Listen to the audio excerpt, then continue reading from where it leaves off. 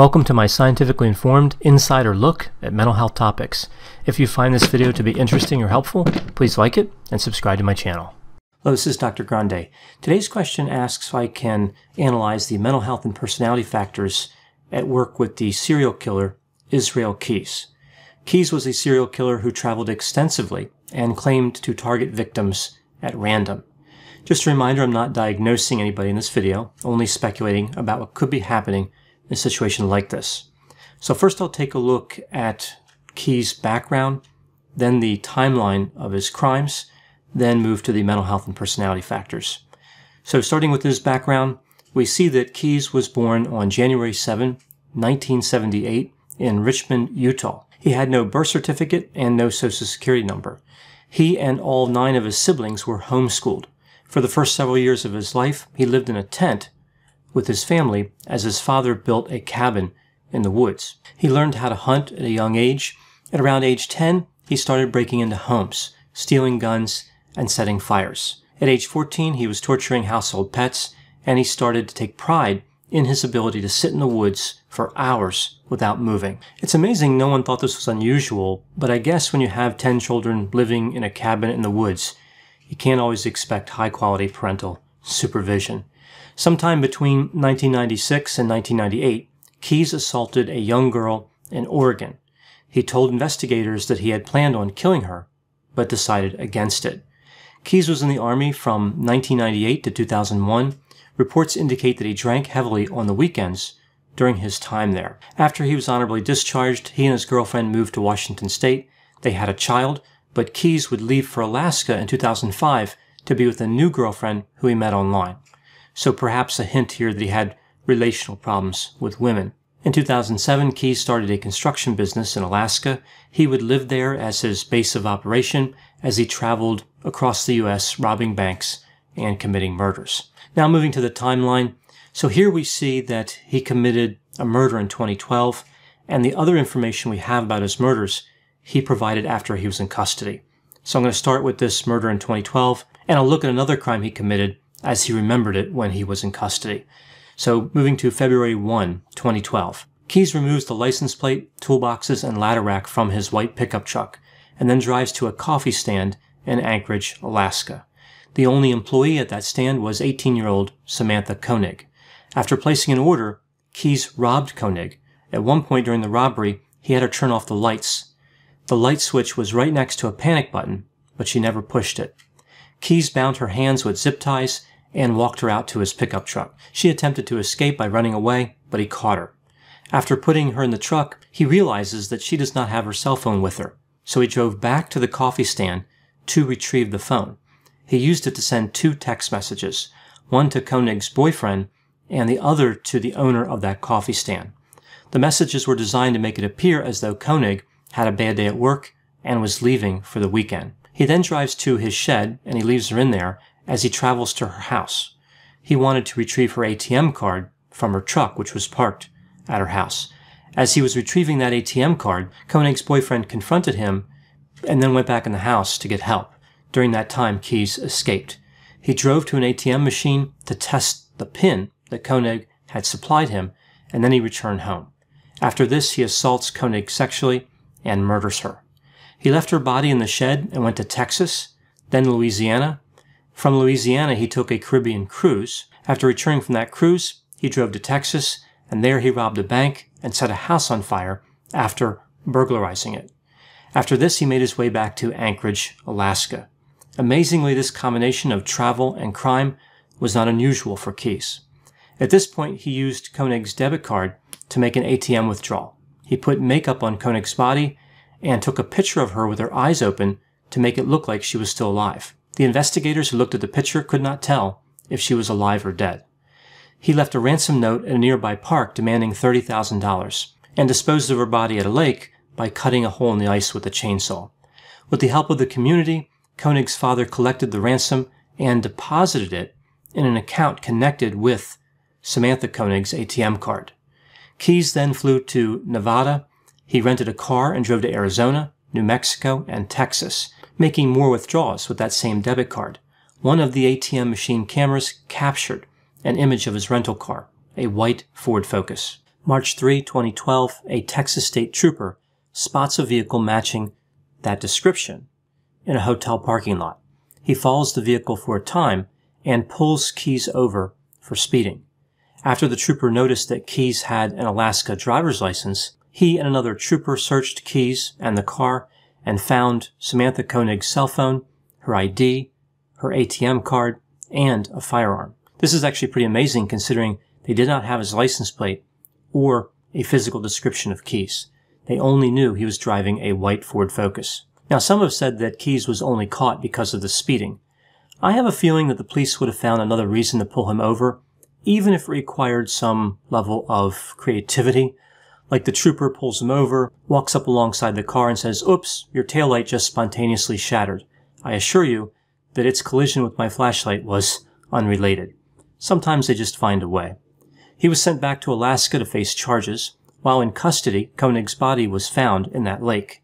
Keyes was indicted for kidnapping and murder. At this point, he confessed to the murder and started revealing more information about other crimes. Keyes made a number of claims about his activity as a serial killer. He said that he assembled what he referred to as kill caches. These were containers like a bucket that contained ammunition, guns, shovels, zip ties, money, and Drano. That was for getting rid of the bodies. He would bury these kits in various areas so that they would be available when he was ready to carry out a murder. 2 of these kits were discovered. He claimed that he selected his victims at random. He scouted for victims on trails, campgrounds, parks, and cemeteries.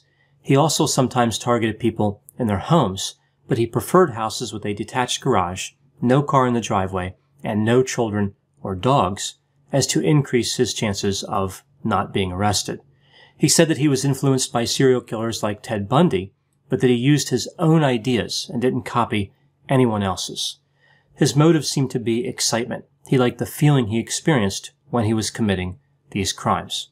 Keyes did not provide a lot of details. He seemed to like the idea that he could toy with the investigators, keep them interested in his story, and build a mystique around himself. It was clear he thought of himself as a legendary serial killer. Keyes supplied a higher level of detail about the Currier murders, which took place on June 8, 2011. So Bill and Lorraine Currier were a couple that lived in Vermont. We see that Keyes cut the phone lines to their house, broke into it, and then abducted them. He took them to an abandoned farmhouse, at which time he murdered Bill and then assaulted and murdered Lorraine. Their bodies were never recovered. As he recounted killing that couple, he seemed to enjoy it, and it was clear he liked getting attention from the investigators. Keyes also said that there were 4 victims in Washington state and 1 victim he killed on the East Coast, but he would not provide the identities of those victims. December 2, 2012, 34-year-old Keyes was found dead in his jail cell. He had ended his own life. A letter was recovered from under his body, but the FBI determined that it had no value to the investigation. Under his bed, they also found drawings that he made using his own blood, which included 11 skulls, which may have represented the victims, but some people believe that the number of victims was greater than 11.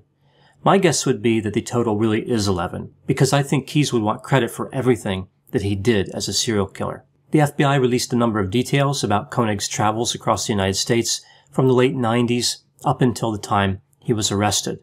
When looking at this record, we see that Koenig traveled to a number of states, as well as Mexico, Canada, Belize, El Salvador, and Egypt, although he was in the military when he traveled to Egypt. He seemed to make the most trips to Washington state and California. He often rented cars and sometimes would drive over 1,000 miles. Now moving to the mental health and personality factors. So Keyes was evaluated while in custody. He appears to have had antisocial personality disorder, substance use disorder, and higher than average intelligence. He had characteristics from both primary and secondary psychopathy. He was manipulative, had a lack of remorse, a lack of empathy. He was excitement-seeking. He did not take responsibility for his actions, and he had criminal versatility. He thought that eventually he would be caught, but he thought the ending would be much more dramatic, like he would be in a firefight with the police and they would kill him. He probably talked to investigators to feed his narcissism. He wanted to make sure the world knew he was responsible for the crimes, and he had never really been able to brag about his crimes to other people, one of the many downsides of the serial killing profession. But I think he planned to end his life the moment he was arrested. He said that being trapped in prison and potentially being executed was the worst possible outcome. Keyes had some elements in his history that are expected for a serial killer, like stealing, setting fires, taking pride in an ability to be stealthy, and hurting animals. But in other ways, he had an unusual history for a serial killer. For example, his only criminal history was a DUI, and his neighbors and customers remembered him as an upstanding member of the community. Keyes employed several strategies that allowed him to evade capture. A few examples of these strategies: he traveled a lot. Usually law enforcement looks locally when a murder occurs, and the vast majority of time this is a good strategy. But Keyes would kill and then leave the state, so he was really getting around a lot of scrutiny. He did not have any connection to his victims, so that made it harder for him to be identified.